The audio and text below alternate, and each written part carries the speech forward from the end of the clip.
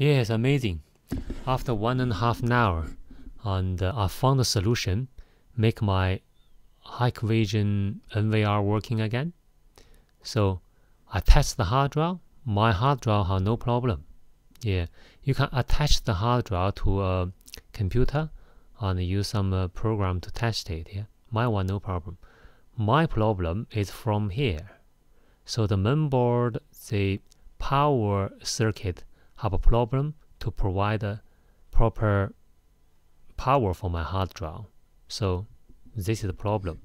But I found a way, it's very simple to make it working instead of repairing the mainboard. Of course, the mainboard is repairable. It might need to replace some small components, a capacitor or something, yeah. But instead of wasting time on that, I decide to disconnect the power adapter from the mainboard, yeah. So you can disconnect this one and use a SATA power adapter. You need is this thing.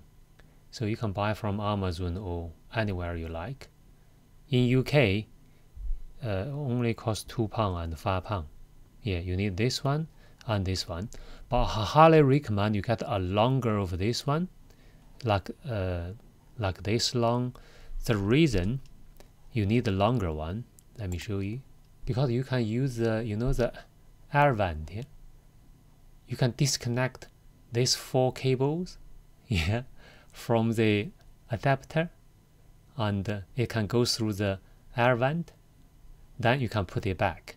But when you put it back here, make sure it's very tight and connect to the adapter. So instead of you can drill a hole for this side, yeah, but this is the easy way, Drill hole sounds very easy, but this is a metal one, and also not very good for house. Is that? So this is the way around. And now you have 2 adapters. One is the original power supply for the NVR. Then the second one, it is the one you bought for the SATA power adapter. It's called Molex, is it?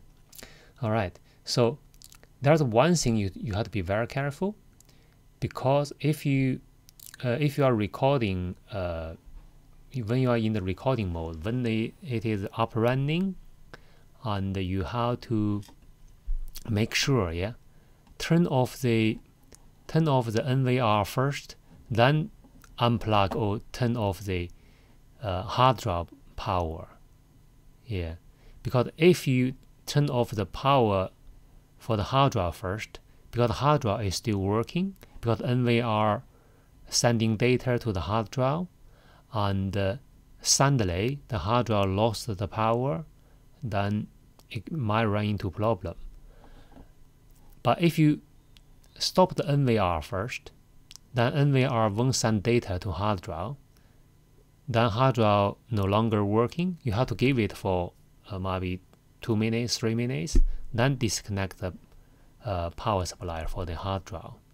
So this is the way to protect your hard drive.